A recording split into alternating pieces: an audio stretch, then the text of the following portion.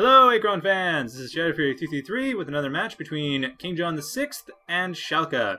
This is on Aqua Moon, which is a rather new map by KingJohnVI, and it's a rather small map. It's a bit linear, I suppose. It's got, well, the main base is the top and bottom, and then it also has some minor expansions to the sides of each main base, and in the middle it also has two other minor expansions as well. So it's a fairly small map. Well, we'll see how it works out. It doesn't look like it could be too difficult to cast, but we'll see. See what happens. See what they do. So it looks like at this point, KingJohnVI has gone for Grekim, while Shalkka has gone for Vecgir. So another Grekim versus Vecgir match, and looks like at this point KingJohnVI is going for a fairly economic build, or at least a fairly standard start. Seppi per generation, Pharaoh per generation, and Shalkka on the other hand is going for. Oh, he's going for early infantry, getting an early KingJohnVI, and he looks like he's going. Is he going for an attack of some sort? No, he's just going. He's just going to explore the side of his base. He's going for any sort of attack. He's getting another KingJohnVI, probably to help out with either resources or no. He does have a KingJohnVI going to scout from the looks of it. And at the same time, KingJohnVI is building a bunch of octos, but they are meant for resource processors. So KingJohnVI is also going for a standard, mostly economic build. So fairly safe builds from both sides. Although actually, Shalkka from looks of it hasn't gone for a 6th RP. So Shalkka actually has. Okay, Shalkka now has gone for 6th RP. He's gone for one right down here. Oh no, it's 7th. No, where is the 6th RP? Oh no, he's actually built another KingJohnVI. So he's building a lot of KingJohnVIs. He's not building a lot of RPs. This is rather interesting. And KingJohnVI has his octo set up here. It looks like he does have them becoming RPs, but he went back in the past to do it. So anyway, we have KingJohnVI going for, like I said, a safer build, and it looks like Shalkka's going for a slightly more aggressive build. He's getting a lot of infantry early on. He has 6 resource processors, 1 on Q Plasma, 5 on Liquid Crystal, and otherwise he hasn't built a lot. And same thing with KingJohnVI, but KingJohnVI doesn't have an octo setup for pro generation yet, but he does look like he's getting that soon. Or is he? It looks like he's also going for a slight aggressive build. So both players are going for a very minor aggressive build, just slight poking assault from each side, and actually no, it doesn't look like Shalkka is actually going for that. So Shalkka is just defending his own base from the looks of it. He has a lot of infantry set up. He doesn't have any foundations set up for depots or anything. He has the resources for it, or he doesn't have the resources for it. Sorry, no, he does actually. Yes, he does have the resources for it. He does have enough. He does have enough liquid crystal for a foundation, and he has built one. Okay, so he does have a foundation coming up. So at this point, KingJohnVI's forces are coming in, so KingJohnVI is going to see what Shalkka is playing. Shalkka is also going to know what KingJohnVI is playing, and KingJohnVI is going to see that Shalkka has a rather late depot as well. It looks like. Okay, so KingJohnVI is attacking, and not much is going to be going on here. This 10th Vecgir is doomed, but these octos are also going to die pretty quickly. So at this point, the octos have taken care of the 10th Vecgir. One of the octos is dead, the other octo is going to be dead very soon, and it looks like the octo is just about dead. Back KingJohnVI's base, he's getting a reef up, so that attack was just a fire and forget scouting attack. Nothing really lost in that process, but he does have a reef coming up. He should be getting some technologies pretty soon, probably advanced buildings to get air units, while Shalkka has not built his depot yet. He does have the resources for it, but he hasn't actually gone and done so. So it doesn't look like anything is coming up yet, but back further in the past, it looks like, no, the reef is still finishing up. So KingJohnVI is hard to tell what exactly he's doing. It doesn't look like he's going to save these octos that are attacking. Nope, they're still attacking, so he hasn't gone back to stop that attack. And back further closer to the present, it looks like Shalkka's depot has been built. Shalkka's building another. Wow, he's building 2 foundations, so he's got a lot of foundations set up, probably for healing, and then later on for aerial control center and slipgate. And the depot is coming up really quickly though, which is okay. 3 minutes in the game, not a terribly light depot, but it still feels a bit late compared to when it could be, especially since he built a lot of infantry. Though, given the circumstances, not a bad idea. This is a small map and conducive to rushes, and admittedly KingJohnVI's octo rush, which he has mildly undone now, was not that bad, but he could have done a lot worse. He could have sent all of his forces into attack, and so Shalkka really did need that infantry. However, it did seem like it is a bit of a depot, so he needs to build some vehicles pretty quickly. He has one Zion Pulsar coming up, has been built, so he has some vehicles set up now. He's getting more infantry as well. I'm surprised he isn't converting the infantry to vehicles, though. He has. No, he doesn't have the resources yet. So actually, I'm not surprised. He doesn't have enough Q Plasma yet. He does have enough Q Plasma though for another Zion Pulsar. I don't know if he's going to get that though, because those aren't the best units against air units. And though, given that he doesn't know what King John VI is doing, he has no reason to assume air units are being built. However, air units are not being built, so it doesn't really matter. At this point, Zion Pulsar is built. No other vehicles are being built yet, though. He might be waiting for another vehicle. He might actually be just focusing on the past. That's exactly what's happening. So it looks like King John VI... Okay, further back, about 2 minutes before we were looking at before, it looks like King John VI did go for an attack. Looks like... Okay, the attack continued going. The depot actually ended up building the same time I mentioned before. And it looks like King John VI has once again undone the attack. So he's just continuing to scout to see what Shalkka is up to at various times. Not a bad idea. And it looks like Shalkka, back when he's focusing on, and I apologize if this is confusing, my jumping around a bit, but this we've seen before. So Shalkka has set up, oh no, he hasn't set up a foundation yet. So he actually isn't setting up any further foundations. He's built another Zion Pulsar, and it looks like he might be setting up, yeah, he's got a Zion Pulsar set up, and he doesn't look like he's setting up any more foundations at this point. He just has more Zion Pulsars coming in. He's going to go, looks like he's preparing for a rather powerful attack.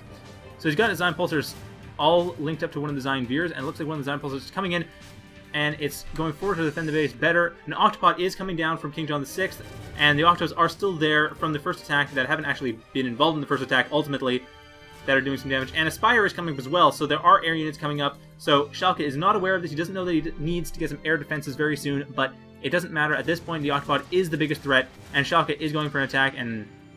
What exactly happened here? Okay, so it looks like Shalkka's forces moved slightly, and then he... Okay, so Shalkka is going to go in for a more aggressive assault. He's set the command to the Zion Pulsar. The Zion Pulsar is moving forward. The Zion Veer that was there is becoming a Zion Pulsar as well. So now there is the attack going on. The Octos are being attacked preemptively. An Octopod is coming down, but it's not going to be able to save them.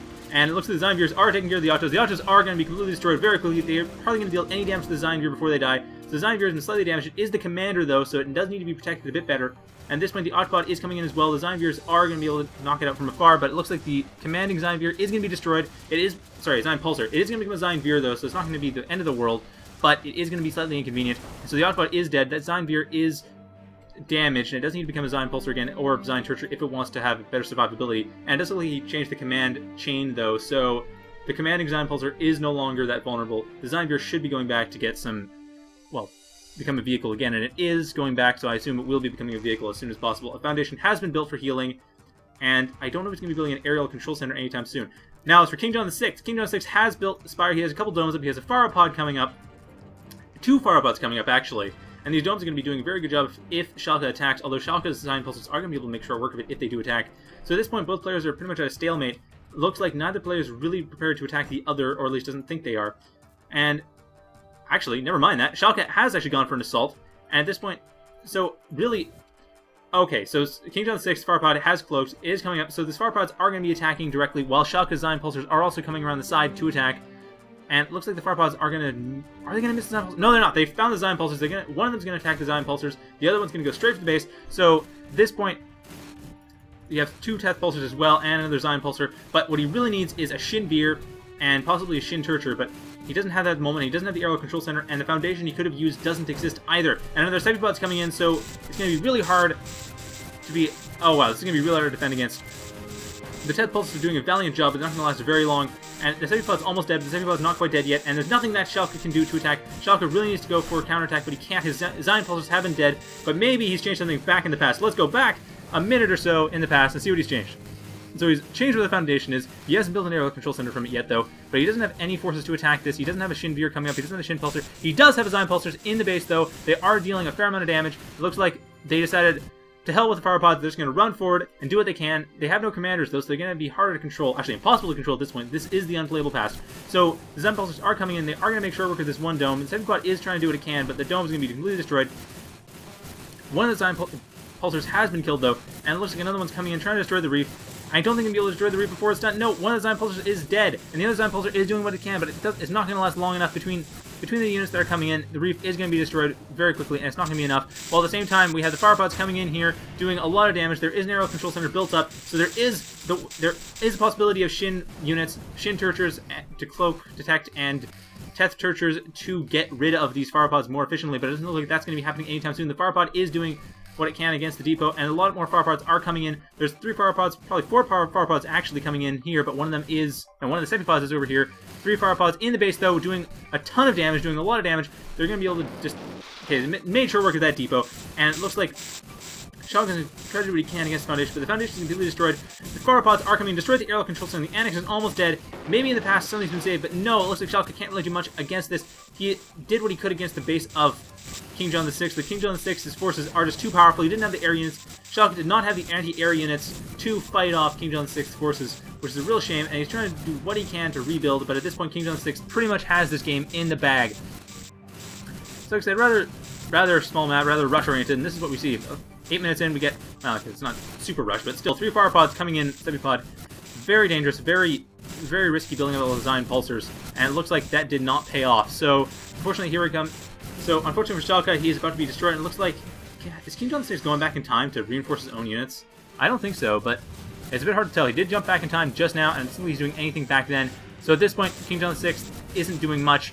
He doesn't have anything built up. He doesn't have anything really interesting going on. So he's just, all he has is these forces, but he still has a lot of forces. Shalkka pretty much has nothing at this point. I don't know what Shalkka could possibly do to get out of this. I don't think there really is anything. It's just a matter of him realizing he can't win and just saying GG, because at this point, that's all that can really happen.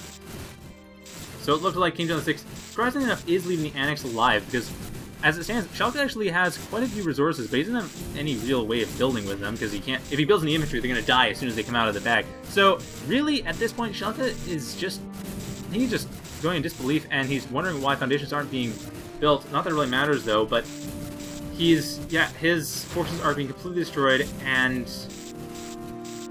yeah, so really, it's just a matter of time. Just a matter of Shalkka basically saying, you know what, I've lost, GG. That's it. But it doesn't look like, it looks like at this point Pickley has jumped back, and no, he's not building anything more, but he is, looks like Shalkka was trying to build foundations to counter, but it looks like it doesn't matter. The fire pods are dealing way too much damage. At this point, Pickley back where he is, he destroyed the Annex, he's gotten rid of everything. The Annex, well, actually the Annex was destroyed before it went back too, and it looks like at this point there really is nothing that can be done. So, unfortunately, for Shalkka, that seems to be the game. So, Shalkka is just going to probably spend a little bit of time contemplating how he ended up losing. But after this, that will be the game. So, Shalkka is pretty much admitted defeat, so it's just a matter of he's going to surrender really soon, and that'll be the game. So, I hope you enjoyed watching this, and have a good night.